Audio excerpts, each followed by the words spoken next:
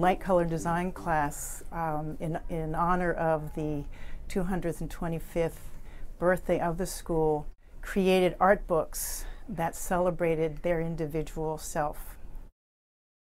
I designed an assignment so that they would create autobiographical art books that speak about who am I now and then who are we now.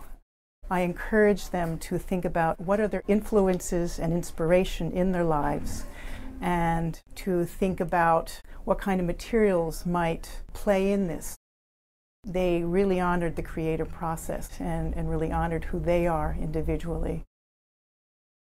I was thinking a lot about how who I am now is influenced a lot by who I was and what has happened to me in the past. And I also, as I'm approaching the end of high school, thinking about who I'm going to be and what I'm doing in the future. Because I dance at Alvin Ailey, I've been studying there for 8 years, and I now am there 6 days a week, so it's a very big part of my life. Alvin Ailey's signature piece is Revelations, and so that's something that I've seen a lot and is very important to me, and I think is a wonderful piece. And so there's a picture that I had of it that was in black and white, and I was playing with that, and I eventually decided to use it in the pop-out format, and I made it to look like the building of the school, the Ailey School, and I wanted to include Friends, since obviously Friends is another huge part of my life.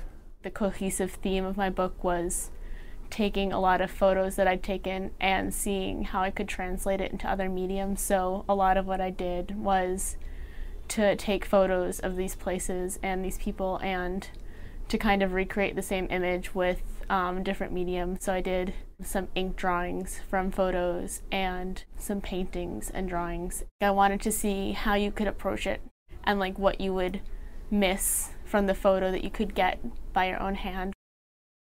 Instead of having two covers, I kind of have one cover in the center, and then I have two pieces coming out from the side to kind of demonstrate my two different sides of life. There's the side of school that everybody here knows about, and then the side of me that nobody really sees. Simplicity is the ultimate sophistication, which is something that Leonardo da Vinci once said.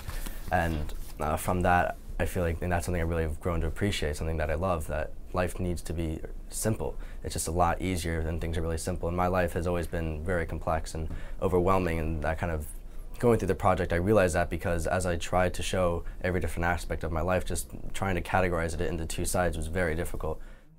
These books represent many individual voices, and collectively they speak about who we are as a school, and it's an amazing part to be a teacher of this.